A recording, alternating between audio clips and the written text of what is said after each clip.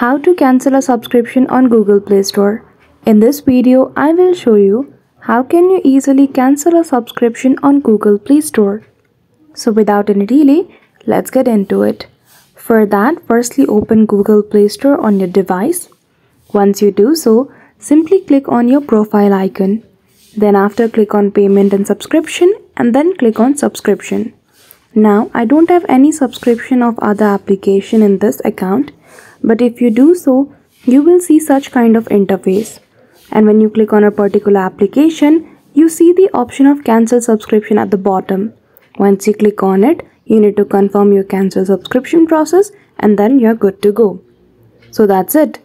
That is how easily you can cancel a subscription on Google Play. So I hope you found this video helpful.